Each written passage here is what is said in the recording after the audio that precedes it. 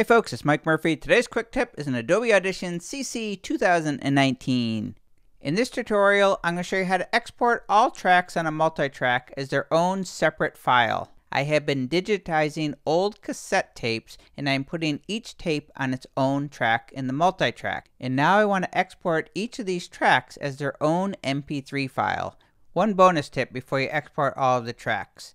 The name of the track is also going to be included in the file name, so if you want to change all of your tracks, all you need to do is just simply click on this and this type something in. To export all of the tracks on the multitrack as their own separate file, I'm going to go to the File menu, go to Export, Multitrack Mixdown, Entire Session.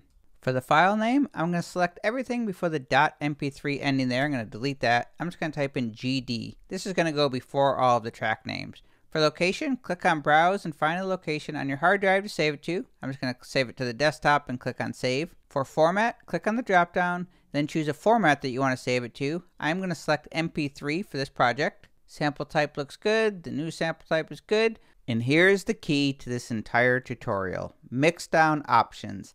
This is going to allow us to export the tracks and create separate files from each track. Click on Change. I'm going to uncheck all the master track options because I do not want a master track of all of these blended together. But if you look below master, you will see track, and here are all our individual tracks from the multi-track. Pretty cool. So you can just check the ones that you want, or just check on this box next to track, and that will check all of them, which is exactly what we want.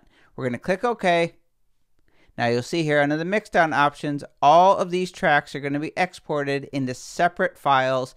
Click OK. And now Adobe Audition will start exporting the tracks. Audition has finished exporting, so I'm going to go to the desktop.